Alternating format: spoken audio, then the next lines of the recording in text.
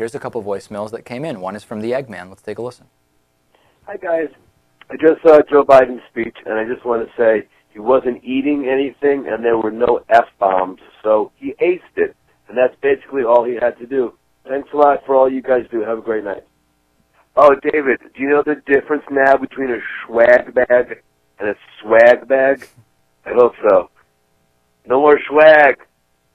Okay, so that was like when we were talking about the swag bag with Luke Vargas last week that Republicans were handing out at the DNC. I called it a swag bag, which is, of course, something something different altogether. And also one voicemail on Sandra Fluke. Hi, David and Louis and Nathan. This is Mark from Orlando.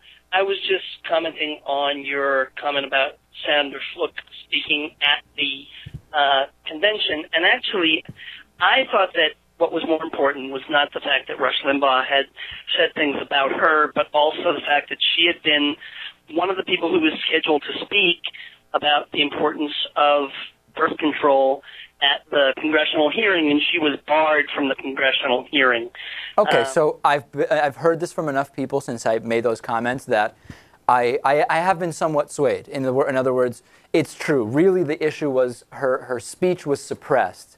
That's really the issue, and that's a valid reason to have her be allowed to speak. However, in the public eye, more people know about the Rush Limbaugh comments than they do about that. And I'm sure a lot of people just had no idea who she was in general. That too. And on Chuck Norris doing a commercial where he says there will be 1,000 years of darkness if President Obama is reelected. I used to think Chuck Norris was a decent guy, what with Walker and all of the memes. It made him look like even though he's this apparent badass, he's still a pretty nice guy. I can't look at him the same way, knowing that he's a deluded member of the God Squad who publicly wants to take away his own wife's marital rights. Maternal rights. Maternal rights.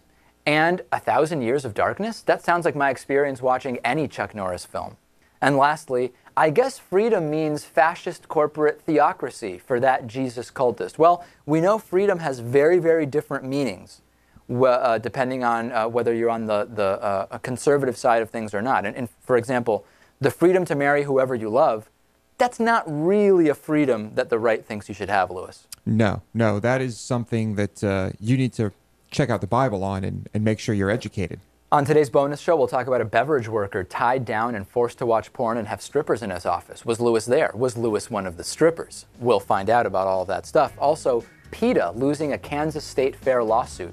What's that all about? Get the bonus show. You know you want to see what's going on there.